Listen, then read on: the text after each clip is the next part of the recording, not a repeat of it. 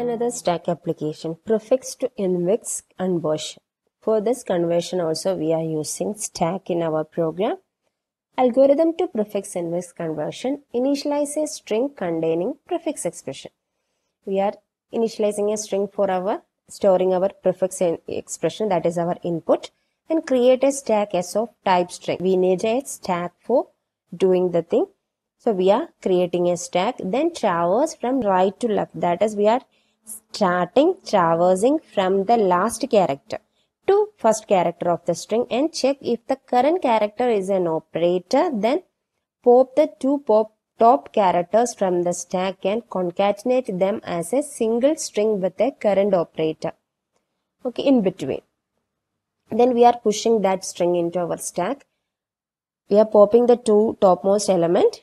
So first top values operate 1 and second top values operate 2. Then we are doing this operation and making a string like this, and we are pushed back to that into our stack. Okay. Then else it is a operand, only we are pushing into our string back, only we are pushing that string into our stack, return the top of the stack. At the end of the scanning, this stack contain only one value, that is our INFIX expression. Clear? Now there is an example, prefix to INFIX example. So this is our prefix expression. So we are scanning from left to right. So first it is an operand, E is an operand, we are pushing that into our stack. D is also an operand, we are pushing. A is also an operand, we are pushing. Then there is an operator came, that is our division. So we are popping A, then we are popping D and making a string like this. After popping A and D, E is the only one element in our stack S. So then we are pushing this whole string into our stack, A divided by D. Okay, this is our one more element in our stack. Then there is a subtraction K, subtraction. It is also an operator. So we are pushing A divided by D and E. All elements we are, then we are popping A divided by D and E. All elements we have popped.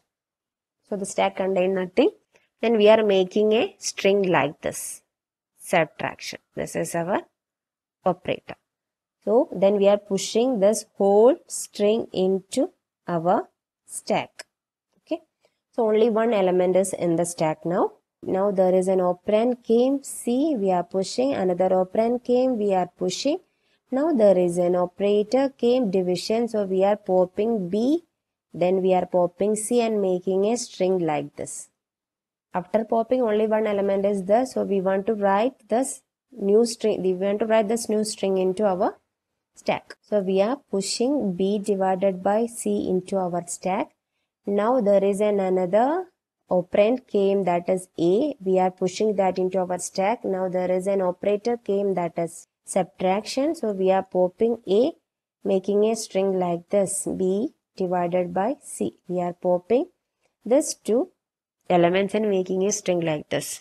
So we have already popped these two elements and write back this, push back this new element into our stack. A divided by B, A subtraction B divided by C. Okay. So this is our new element in our stack. Now there is only one item to scan, that is an operator star.